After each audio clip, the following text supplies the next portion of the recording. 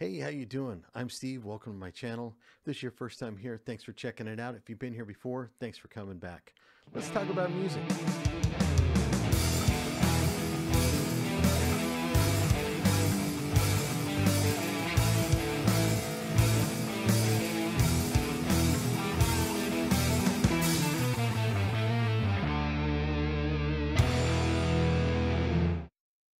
So lately I've been thinking about the bands, the songs, and the musicians that inspired me when I was a kid to even want to get into music at all. And if you're a musician like me, there was someone at some point or something, some song or something that inspired you to pick up your instrument. And it's, it could just have been a feeling, or you could have loved their antics, loved the way they played, something like that. And for me, there were three guitar players that inspired me to pick it up, the guitar, in the first place. And the first one of those was Ace Frehley. Now, if you don't know who Ace Frehley is, you must have been living under a rock for the last 50 years. Ace is the original lead guitar player for the legendary rock band Kiss. So Ace was born April 27th, 1951 in the Bronx, New York. His dad, Carl, was a Dutch immigrant, and his mom, Esther, was from North Carolina. He had two siblings, Nancy, his sister, and his brother, Charles. They were a very musical family. Both the parents played piano. Nancy and Charles both played acoustic guitar and piano. So it's really not a surprise that Ace picked something up. He was around it all the time. He was growing up in the Bronx, and his parents didn't have a lot of money. So as it happens a lot, he started running with street gangs. Now, one of the gangs that he ran with in New York were called the Duckies, or the Ducky Boys gang. And he was in that gang with a guy named Stephen Edward Duran, who was later known as Blackie Lawless, and he became the frontman for the heavy metal band Wasp. It's kind of interesting. That's where he got his nickname Ace. So his buddies, they would come to him because he had a knack for helping them get dates. And every time he'd get them a date, they'd say, "You're the Ace." And it stuck. That's where he got his nickname. So Ace was pretty rebellious as a youth, and he got kicked out of a couple high schools, and he dropped out of the third. Didn't look like he was going to graduate, but his parents and his girlfriend at the time encouraged him to go back, and he did go back to the third school and finally got his diploma. So he did graduate high school. While he was in school, he showed an aptitude for art, and a school counselor noticed it and suggested that he should put his focus on that. But Ace wasn't having it. He wanted to play music. So Ace started learning how to play guitar at the age of 13 after he got his first electric guitar for a Christmas present in 1964. Never took any formal lessons. He taught himself by listening to Hendrix or Albert Lee, Buddy Guy, Jeff Beck, the Stones, Zeppelin, Pete Townsend, his favorite guitar player, so The Who was real important to him. So he developed his style from all of these different phenomenal players. Ace decided he wanted to start playing music as a career after he saw Mitch Ryder and the Detroit Wheels with The Who and Cream. Now, I have to admit, I had no idea who Mitch Ryder and the Detroit Wheels were until I started looking into Ace's past. But I did find out that they had a hit song, one I recognized, "Devil with a Blue Dress." I had no idea it was them. So they must have been a big deal at the time because they were opening, or The Who and Cream were opening for them, which is kind of amazing to me. Now, a side note, Ace got the opportunity to work as a road tech for the drummer for Jimi Hendrix, which turned out to be his last performance in New York City before he died. Now, think about how cool that is. He got to work as a tech backstage while one of his heroes is up there playing, and you get to see it that close, up close and personal. I mean, what a freaking opportunity. That's so cool. Now, Ace played with several bar bands prior to meeting Kiss. He played with a band called Exterminators, a band called Four Roses, another one called Magic People, and several others. His first recording experience was with a band called Malemo in 1972. They had a record contract with RCA, and they went in and recorded several songs, but the songs never were released, which I think is a bummer. I'd love to hear those things. Early Ace Frehley with a different band than Kiss. That'd be freaking awesome. So during this time, Ace had to work a variety of odd jobs to make ends meet because he wasn't making any money playing music. I found out most people know that he was a taxi cab driver in New York City. But I found out that he was at one point an liquor store delivery boy, which I thought was kind of interesting. I was wondering if maybe that's where he got the idea for cold gin, some lonely guy hanging out in the apartment, pining over the woman that just left him, pick up the phone, order up some gin. Yeah. Who knows? Could be. Maybe. Anyway, in January 1973, his buddy saw an ad in the Village Voice for a band looking for a guitarist with, quote, flash and balls. So his buddy pushed him, and he decided that he'd go and audition for the band. The band's name was Wicked Lester. Now he walked in, and there was another guitarist that was in the middle of his audition. Ace, of course, drew attention to himself because he was wearing one red shoe and one orange shoe. First song that Ace jammed on with Wicked Lester was Deuce. They really liked what he was doing, and about a week later, they asked him to be their lead guitar player. The next thing that happened was Paul Stanley came up with a new name for the band, Kiss, and Ace, with his artistic prowess, designed the logo. Now, these four guys, they didn't want to be an ordinary rock band. They wanted to be something special, something so outrageous that the first time you saw them, you had no choice but to remember their name.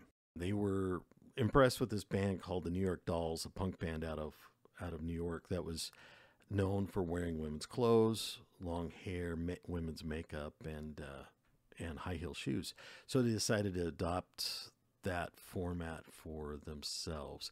Yeah, they stole the idea, but they took it to the next level. They did a lot of experimentation, and they came up with their own personas that would be unique to each of them. So they all did their own thing, and Ace came up with the Spaceman, or Space Ace. In September of 1973, they met Bill Aucoin, who really liked what they were doing and wanted to produce them.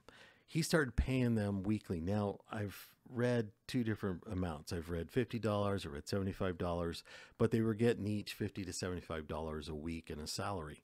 So Ace is now a paid musician. He quit his other jobs. This is all he was doing. So immediately they started working on their first album, and they finally released that in February of 74. So it wasn't that long. It didn't take them very long to record it. And it sold around 75,000 copies with no single on the first release, which is pretty crazy if you think about it, because there's no airplay, there's no single. So this is all word of mouth. So they were really making an impact pretty quick. Another side note, if you've seen the first album cover, you'll notice that Ace has silver hair. Now, he thought that'd be really cool in the photo shoot, so he went and got himself a can of silver spray paint and spray painted his hair. What he didn't realize was it wasn't going to wash out. So it took several weeks before his hair went back to the normal color.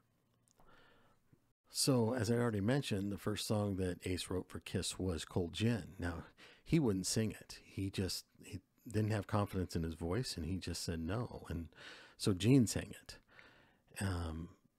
And for a long time, Ace just flatly refused. He wouldn't sing anything. He also wrote several other songs for the band during this time. Parasite, Strange Ways, Getaway. He wrote the intro to Rock Bottom. All of these he refused to sing because he just didn't like his voice. So everybody else sang these songs, but he didn't. Now, this didn't change until he wrote Shock Me, which was on the Love Gun album. This turned out to be a fan favorite song. It's one of my favorites. So he would use it in live concerts. He'd use it for his solo song. And he came up with the idea that he would light his guitar on fire, obviously in homage to the late Jimi Hendrix. He was known to have done that on stage as well. But he was going to take it to the next level. Initially, he strapped bottle rockets on the back of the neck of the guitar, and he'd put a smoke bomb inside the guitar, and he'd light him himself with a match or a lighter. But this was destroying the inside of the guitar, so they came up with the smoking pickup. Now, to kick this off, he ran a second cable to it, and a roadie backstage would kick it off when he wanted it. This was working, but it wasn't working the way he wanted, so they came up with a battery-powered one, then Ace could kick it off himself. The next thing they would do is add a hook to the back of the headstock of the guitar. And so then what would happen is they'd lift the guitar up into the rafters, and he'd take another guitar and he'd launch rockets at it to shoot it down. Another side note, the original rocket guitar was supposed to have lasers outfitted on it, and then things would, wherever he would point it would cause things to blow up on the stage. Now, he was designing this with the tech that did the laser light show for Blue Oyster Cult, but they decided not to do it because someone got blinded at a Blue Oyster Cult concert from the lasers. So Ace decided he didn't want to take the chance. So they went with rockets. Either way, as a kid seeing this stuff for the first time, it's freaking awesome. You're watching these guys do stuff that nobody does. They're blowing their stuff up on stage. Here's Ace lights his guitar and it goes up in the rafters and he's shooting it down with rockets. It's so freaking cool. It's still freaking cool to see that. With their elaborate costumes and their face paint, explosive live shows, Kiss took over the world.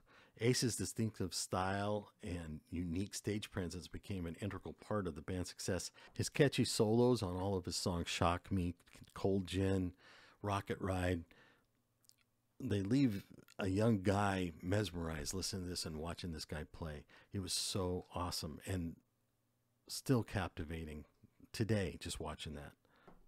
As Ace's career flourished with Kiss, they started looking at options for solo stuff, and they did their solo albums. In 1978, he released his, called Ace Frehley, and it showcased his songwriting abilities on songs like Rip It Out, Snowblind, Spin Back My Baby, Fractured Mirror. His was heavier than everyone else's. They had some good stuff, and it did show what they were into. Like Gene has his thing. He did some odd stuff on there. Like, who would ever think Gene Simmons would sing When You Wish Upon a Star? But hey, whatever. Ace had his, but his was heavier and it seemed to hold up better. Paul's was a little more kissy, like Kiss, and Peter's was a 50s, 60s thing. It was just different. And I would argue that Ace's was the best of the bunch. He had New York Groove, which everyone knows that song. Is the most recognizable of all the solo albums. Still is today. One of my favorites on that album is Fractured Mirror. It's an instrumental composition, and it starts very pretty and quiet. It's a pretty song anyway, and it just gradually builds and things stack on top, and it's just so cool. My favorite, really. Jeff Beck was a huge influence on Ace as well. And on the Truth album, there's a song called Beck's Bolero that Beck co-wrote with Jimmy Page, who's another guitar hero of Ace's.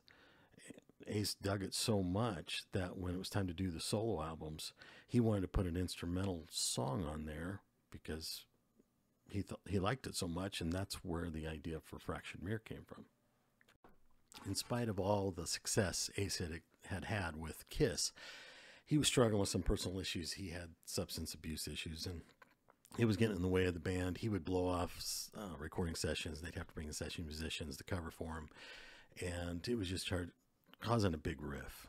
But in spite of that, he kept writing songs, and they kept going on the albums. Now, in May of 1980, Peter was fired by Gene and Paul because he was having his own issues and they'd had enough. So now it made it 2 versus 1, and they almost always overrode Ace in just about everything. Just made the riff even bigger because Ace was always on the outs. They brought back in Bob Ezrin, who was the producer for the Destroyer album, which is a great album, but Ace and Ezrin didn't get along at all. They didn't see eye to eye, and they'd bicker, and Ezrin would cut his leads and different things. They were doing the music from The Elder, and Ace thought that was a mistake. He thought they should be doing a heavier album. Paul and Gene did not agree, so they went forward with it, and it turns out, hindsight, Ace was right.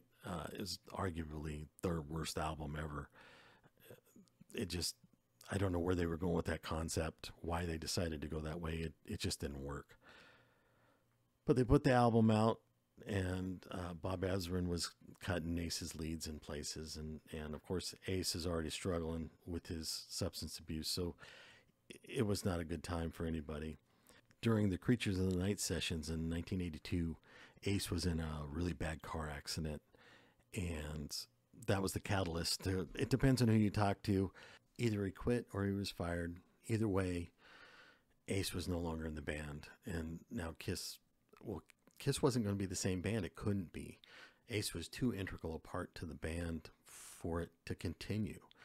So they parted ways in November of 1982. But this didn't stop Ace. He formed a new band and tried to move forward with it. Unfortunately, his substance abuse issues were still in the forefront, and he was in a really bad car accident, almost killed him in 83. He recovered from it, fortunately, and he actually wrote a song about it called Rock Soldiers that shows up on the first album of the new band, Frehley's Comet. Now, Frehley's Comet continued to tour and produce albums with some modest success in the charts. However, struggles with personnel and, at the time, still dealing with his addictions and stuff, that caused them to have some problems, and they lost their record deal by 1990. This didn't deter Ace. This is all he wanted to do. So he kept playing, and Frehley's Comet continued to tour, and then in 1995, he and Peter Criss started the Bad Boys tour, and Peter's band, it was called Criss, they opened for Ace's band. Prior to this, in 1993, Kiss was inducted into the Hollywood Rock Walk of Fame, but they refused to let Ace walk with them. They told him that if Ace shows, they're going to boycott the whole ceremony, so Ace wasn't allowed to be there. Obviously, there was some strong bad blood that was going on between them, but in 95, Ace was inducted by himself, so he still got into the Hall of Fame there. Funny thing is later that year, Gene and Paul invited both him and Peter to come on to the MTV Unplugged show and perform with them. So they did, and on February 28th, 1996, the band appeared on the Grammy Awards in full makeup and costume, and they received a standing ovation. That must have been it. That's when they decided they were doing the reunion tour. So April 16th of that year, at a press conference on the USS Intrepid, they announced that they were doing a reunion tour. They toured from 96 to 2001, and when the tour was over, they recorded the album Psycho Circus. On that album, Ace only contributed one song called Into the Void, and it was only on the US release, and Peter sang it, and that's the only one that either one of them that were on. When this was all over, something happened. Who knows why he left? Obviously, there was still some bad blood that was going on. Ace left the band, and that was pretty much the last of him being with Kiss. It's too bad. I saw that tour. It was a great tour. A lot of people enjoyed it. I did. It was awesome to see them all together again, but it's just not going to work. It's too bad they got in their ways, but even today, the relationships are still strained. It's too bad. Ace says that he's been in 2020. He said that he had been sober for 14 years. So I looked. I can't find anything that says anything about it now. I saw him a couple years ago. He looked good, played great. So I hope it's true. I hope he's still sober and because he's killing it still. Ace's influence on rock music didn't stop with Kiss. He still puts out solo albums, and they are rocking. In 2014, he released Space Invader, which debuted at number 9 on the Billboard charts. And then he followed it up with the release of Origins in 2016 and Origins Volume 2 in 2020. They're collections of cover songs that influenced him, and they have some fantastic players playing with him on those albums. If you have not checked them out, you need to. They're great. Now right now he's working on a new studio album. It's 2023, it's supposed to be out any time. I haven't heard any release date, but I'm looking forward to it. On the personal side, Ace got married to Jeanette, his wife, May 10th, 1976, and they have one daughter, Monique. She was born in 1980. Apparently they never divorced, but they're no longer together. So Ace has never married anybody else. His brother Charles, He actually was a professional musician for a little while, and he had some modest success, but nothing like what Ace had. Not only is he an accomplished musician, but Ace is now an accomplished painter. That's right. His art teacher was right. He now is being recognized for his artistic ability. He's got paintings that people are recognizing, and they're saying has got some unique styling to it. So it's pretty cool. This guy is a real Renaissance man, and he's not stopping. So now you know who Ace Frehley is, from his electrifying guitar work to his larger-than-life stage presence. Even his artwork, he's made major contributions to music, to the art world in general. And he's not going anywhere. He's going to continue to influence young players and old players alike for a long time to come. If you've got kids, I encourage you, introduce them to Kiss. Introduce them to their music, to the stage presence, to the show that they are. Introduce them to Ace Frehley's music. This stuff is timeless, really. You know, I mean, if you're a Kiss fan, you still love Kiss. And Ace Frehley was the beginning of Kiss, and it's a great thing to share with your kids. Share that love.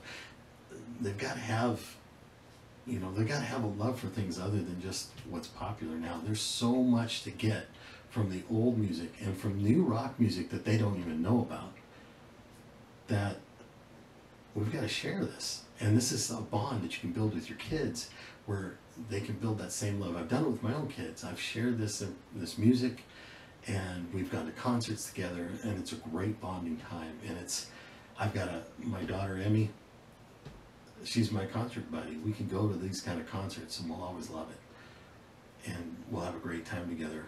And we'll be able to do that until the day I die. And that's the cool thing about music. So share this with your kids. If you got them, share it.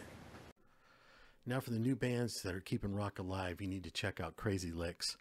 LIXX. They're a band out of Sweden. They've been together since 2007. They've got a bunch of albums out.